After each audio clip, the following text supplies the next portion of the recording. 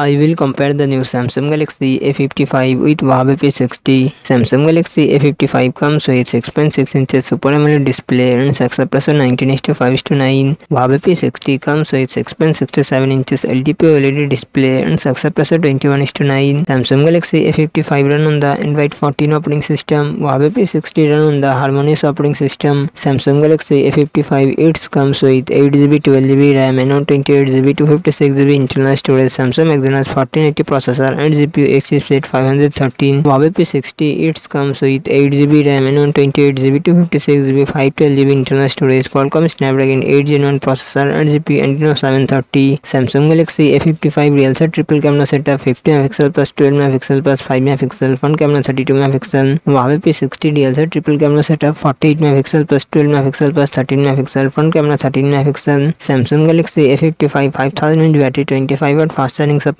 Huawei P60 4815 mAh battery, 66W fast charging support.